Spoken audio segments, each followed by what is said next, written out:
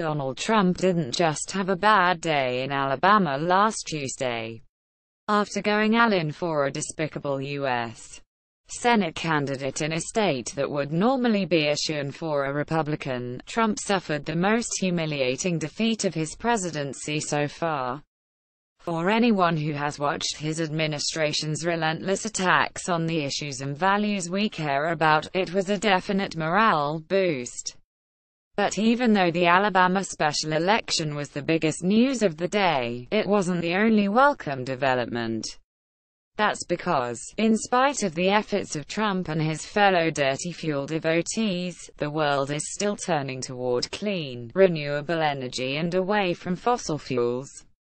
Consider what else happened on Trump's terrifically terrible Tuesday at the One Planet Summit in Paris. Slogan, "Make Our Planet Great Again." The World Bank announced that as of 2019 it would stop financing oil and gas exploration, citing a rapidly changing world.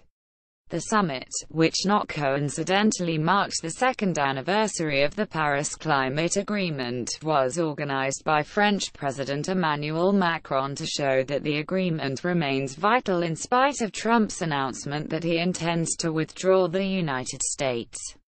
At that same summit, AXA, one of the world's biggest financial services companies, announced that it will both divest from and stop providing insurance to oil sands producers and associated pipelines. The company also committed to accelerating its ongoing divestment from the coal industry, to the tune of nearly $8 billion. According to our friends at Greenpeace, AXA is now the 8th large financial institution to back away from financing tar sands development. Are you listening, Wells Fargo? Finally, closer to home, the U.S. Ninth Circuit Court of Appeals rejected a legal challenge from mining companies to overturn the 20-year moratorium on new uranium mining on about 1 million acres around the Grand Canyon. President Obama's Department of the Interior put the moratorium in place in 2012, and you can probably guess whose Department of the Interior is itching to lift it. The court's decision will make that harder because it validated the reasons for placing the ban in the first place. The Sierra Club was proud to support the Havasupai people who have lived in the Grand Canyon for at least 8 centuries in this struggle to defend their home, and we won't rest until we have protected the entire Grand Canyon watershed from current and future uranium mining waste once and for all. Let me go further. We won't rest until we have pushed all dirty fuels off our public lands and out of our economy, for good.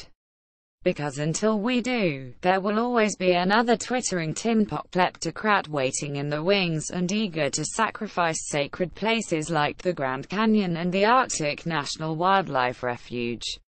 And if the past year has taught us anything, it's that we've already had one too many of those. All of our work together, and the news on Tuesday, brings us a little closer to making sure this one's the last.